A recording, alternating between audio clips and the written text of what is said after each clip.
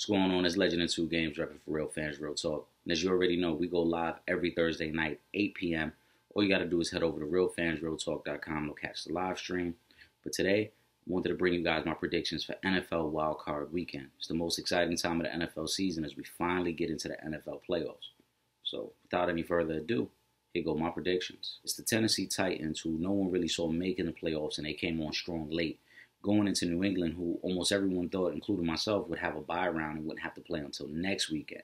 But because they lost last week to the Dolphins, they're forced to play this week. Their offenses look terrible.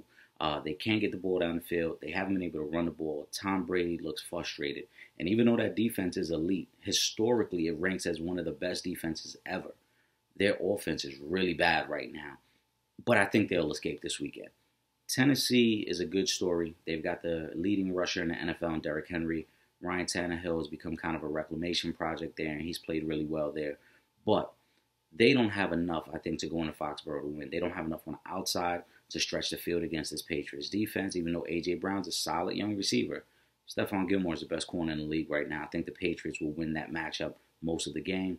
I also don't think the Titans can get enough pressure on the quarterback in this game.